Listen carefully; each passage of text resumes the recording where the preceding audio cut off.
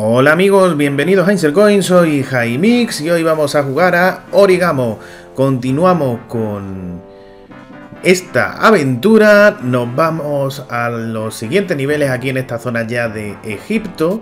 Y en esta ocasión, pues primero vamos a hacer los niveles 74, 75 y 76 que se encuentran en esa casilla estilo esfinge que encontraremos cuando nos vayamos hacia abajo.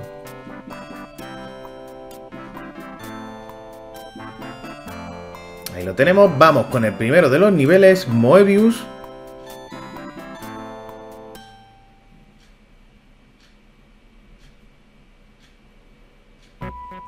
Y aquí estamos, la forma bastante simple, pero si veis aquí ha empezado esto a tope de fichas y esto va a toda velocidad, así que al principio no hay ni que pensárselo demasiado, colocarlas donde podamos hasta que por fin consigamos liberar y limpiar la cinta sin fin, porque si no, vamos, lo más seguro es perder el puzzle inmediatamente. O sea que un poquito sin saber muy bien qué es lo que estamos haciendo, pero rápidamente, y ya una vez que hemos limpiado la cinta sin fin, pues ya empieza a ser un poquito más fácil.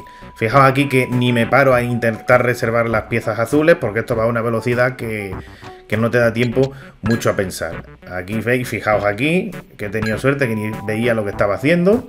Y ahora si tuviéramos un azul ya estaría esto hecho, o bien una roja para acabar del tirón. Me guardo la amarilla, aquí tengo la roja. Y acabamos con este difícil nivel por su velocidad más que por su forma. Y pasamos al 75. En esta ocasión llamado jirafa. Vamos a ver su forma.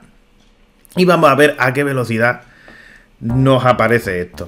Bueno, como veis aquí, muy pequeñito, relativamente sencillo, sobre todo porque hay esa primera zona en la que si ponemos los amarillos ya directamente limpiamos la cinta sin fin y ya podemos pensar esto con un poco más de calma, sobre todo teniendo en cuenta de que va a una velocidad bastante aceptable. Aquí lo suyo sería conseguir un montón de marrones o amarillos y luego uno azul, que ya lo vamos teniendo por aquí.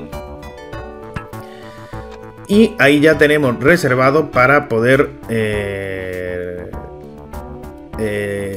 limpiar hasta cierto punto, porque ya simplemente sería colocar en la única pieza que nos queda ahí para limpiar, que es esa que está con el patrón diagonal. Ahí perfecto, ya ha quedado esto limpio. Y ahora pues simplemente ya no nos quedan patrones que limpiar, así que simplemente es ir colocando piezas. De hecho, si tenemos una marrón, podemos ir colocando las dos azules estas, o directamente la amarilla dada la vuelta, o si apareciera otra azul, pues 4 azules. Nada, perfecto. Esto ha salido del tirón con bastante suerte, para qué vamos a decir otra cosa, pero también influye en este tipo de juegos. Pasamos al siguiente nivel, el 76, up, arriba. Y que, como podéis imaginar, pues no va a ser ni más ni menos que una flecha apuntando para arriba. Una flecha bastante ancha y con 4 patrones, así que no debería de ser demasiado difícil a pesar de la velocidad. Lo primero, de nuevo aquí, intentar por todos los medios acabar con uno de los patrones rápidamente para poder limpiar la cinta sin fin. Ir preparando, tener ahí preparado, ahí lo tengo con la morada, un nuevo patrón para limpiar en el caso de que se nos complique la vida aquí un poco. Como tengo ahí la morada, pues nada, yo voy reservando, me guardo esta verde, limpio, y esa verde la voy a utilizar de nuevo arriba, que puedo limpiar otro patrón. O sea, si busco aquí a que haya una morada, la reservo. Si hay una morada o 2 azules lo tengo del tirón, y si no, pues aplico la verde y limpio. Ahí está la morada, perfecto, guardo. Vaya hombre, la he liado aquí. Ahora cojo la verde, la coloco rápidamente, cogemos la morada y ya acabamos con el puzzle. Aunque bien, al final pues había estas 2 azules que nos han aparecido antes, pues miel sobre hojuelas. Pasamos ya a los siguientes niveles, nos vamos a desplazar ahora hacia la izquierda. Y en esta ocasión pues vamos a jugar con los niveles 47, 48 y 49. El primero es el 47, que tiene como nombre Puzzle 5. Por aquí el folloneo que tienen con los números no es ni medio normal. Y pues nada, tenemos esta forma que desde mi punto de vista no significa nada. Y lo del puzzle 5, pues no sé yo ya si es que se les olvidó ponerle los nombres a partir de tener un número de puzzles, que luego además ni siquiera coinciden con los nombres con los números de los puzzles que luego se les da a los niveles. O simplemente se aburrieron ya de inventarse nombres a los puzzles, o esta figura no les recordaba absolutamente a nada. Dijeron, nada, puzzle 5, a tomar por saco. Pues nada, aquí un puzzle bastante sencillo, con 3 patrones bien diferenciados, así que vamos a ir colocando, preparando algún patrón para terminar. A ver, aquí me estoy complicando la vida un poquito. Aquí con la verde ya vamos a limpiar ese patrón y limpiamos la cinta sin fin. Y de hecho voy a colocar unas cuantas más por aquí. Bueno, la que estoy montando aquí no es normal, no se ve este movimiento a santo de qué. Colocamos esta azul, la verde rápidamente porque estoy montando aquí un atasco importante. Y bueno, se me han quedado unas cuantas azules aquí colocadas. No se han eliminado todas, pero no me viene muy mal porque el tipo de piezas que son, pues son bastante convenientes. Ahora ya aquí con las naranjas, otra naranja por aquí, y ya con las azules podemos terminar ya el puzzle. Vamos, incluso con otra combinación con otra pieza, pero vamos, ya con esa cantidad de piezas azules pequeñas se puede hacer esto fácilmente. Pasamos ahora al nivel 48, puzzle 6, tampoco se les ocurrió ningún nombre en esta ocasión. Y tenemos pues nada, aquí este tipo escalera que es ideal para hacerlo todo a base de piezas rojas, pero lo único que tengo son piezas verdes. Así que voy a ir colocando las piezas donde voy viendo, y sabiendo que con una roja pues abajo ya completaría un patrón, porque ya veis aquí que tengo un patrón por cada una de las filas, lo cual hace que podamos ir limpiando de una forma fácil. De nuevo aquí, pues nada, vamos a ir preparando el siguiente patrón, que podría ser arriba con una naranja, o ya, bueno, pues con 2 marrones por aquí abajo, con alguna combinación con las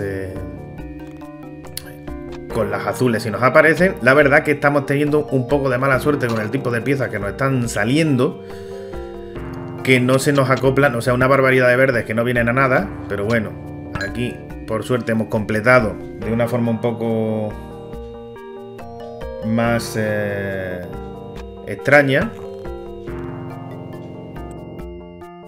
pero bueno, más o menos se puede ir resolviendo, si no, no la liamos un poco al final. Aquí además tenemos unos pocos azules, con lo cual podemos completar este patrón y volver a vaciar esto, a la espera de que nos aparezcan arriba pues bien una naranja y una roja. Aquí tenemos la roja por delante, me la guardo a la espera de que me vengan otras que me vengan bien. Esta me la guardo por aquí. Entonces vamos a utilizar la azul. Me guardo la otra azul para que me vengan las dos seguidas. Esa no se elimina y ya lo tenemos hecho en cuanto aparezca la otra azul por detrás. Perfecto, aquí 150 puntos. Esta no da muchos puntos precisamente porque la dificultad es menor que otras que acabamos de ver. Pasamos al puzzle 49. Pasamos aquí a este tridente.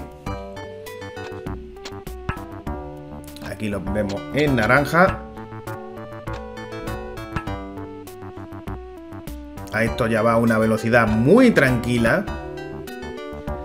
Y aquí pues no hay mayor dificultad. Hay tropocientos patrones.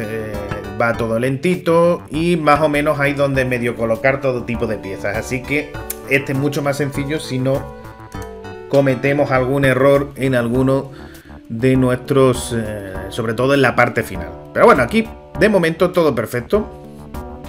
De hecho va lento de más porque estamos aquí ansiosos para ver cuál es la siguiente pieza que nos trae, y estoy intentando hacerlo de una forma súper perfecta, pensando en piezas futuras que van a ir apareciendo. De hecho se me están acumulando amarillas de más que no vienen aquí a nada, pero bueno, aquí tengo otra naranja para colocar por aquí. No sé, o sea, estas amarillas que tanta falta me hacían antes, no sé qué pintan aquí. Pero bueno, aquí ya vamos preparando para una pieza roja. Ahí para una verde. y aquí para otra roja. Y ya es solucionarlas todas con esa. Sin embargo, tenemos la posibilidad también de hacer nuestras combinaciones con tanto azules si empiezan a aparecer. La cuestión es que lo suyo sería ir limpiando un poco aquí, ¿sí? Porque esas piezas no nos estaban sirviendo para mucho. Y ahora pues o bien nos aparecen combinaciones con azules, por ejemplo con esta marrón. O bien, pues nada, ya las piezas que vamos necesitando. Hay que tener en cuenta ahora que nos quedan dos patrones. Uno que podríamos eliminar con una morada, que es ese de los cuadraditos. Y el otro que es en combinación de las dos zonas. Así que ya tengo ahí la morada por si acaso, por si no aparecieran las fichas que me convienen, pues limpiar esto otra vez. Y ahí tengo una amarilla que podría combinar también con un azul. Bueno, hay cositas que se pueden hacer. La naranja también podría combinarse con un azul. O sea, si no aparecen azules de momento, pues pondremos la naranja. Ahí tenemos un azul, perfecto. O sea, pondremos la morada, quiero decir. De hecho, aquí me estoy guardando la morada. Pues voy a ir colocando el azul por aquí. En alguno de estos sitios. Porque puedo poner ese azul aquí. La morada correspondiente. No limpio, pero ahora me va a venir la morada de vuelta. Que puedo utilizar para limpiar. Si bien también puede aparecer por una combinación que me sirva. Como por ejemplo esta, que es la amarilla esta. Que me la guardo porque si no limpio. Y ahora combino la azul con la amarilla. Y hemos acabado este puzzle. Y con pues con estos 6 puzzles que hemos hecho hoy, vamos a dejar también el vídeo. Así que me despido hasta el siguiente vídeo de Insert Coin. ¡Hasta luego!